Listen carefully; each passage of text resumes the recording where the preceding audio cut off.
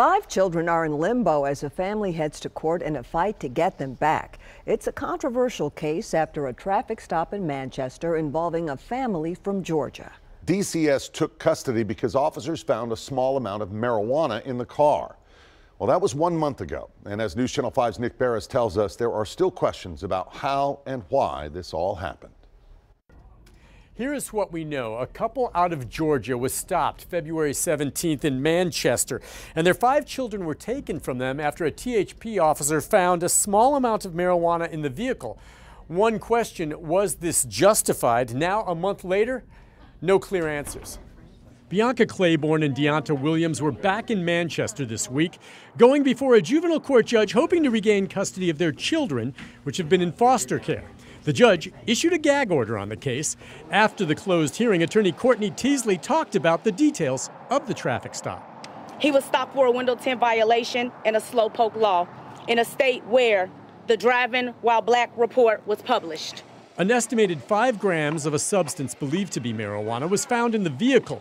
That alone typically would not be enough to justify removing 5 children from a family. So what else is there?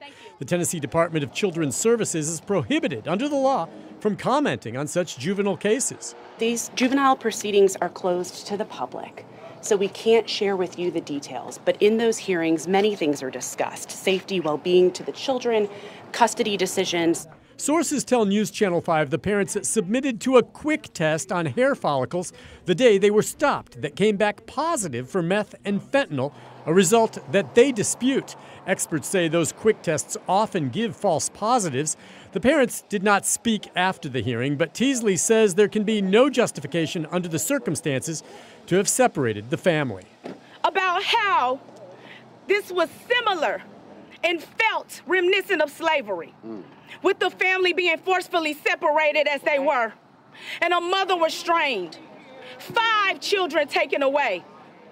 Today I learned the children's mother tested negative for fentanyl and methamphetamine on a urine test, and she is now submitted to a more comprehensive lab test on a hair follicle, and those lab results should be back in a day or two.